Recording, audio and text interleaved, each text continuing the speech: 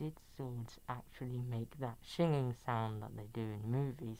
You know, the shing sound? Well, it all depends on the material of the scabbard. Now I'm about to demonstrate that.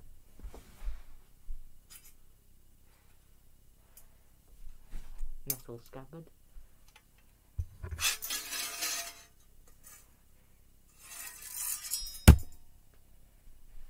See?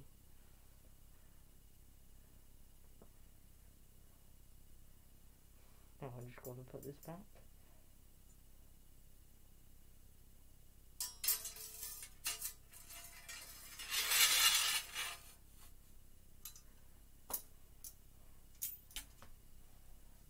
I made a good singing sound, didn't it?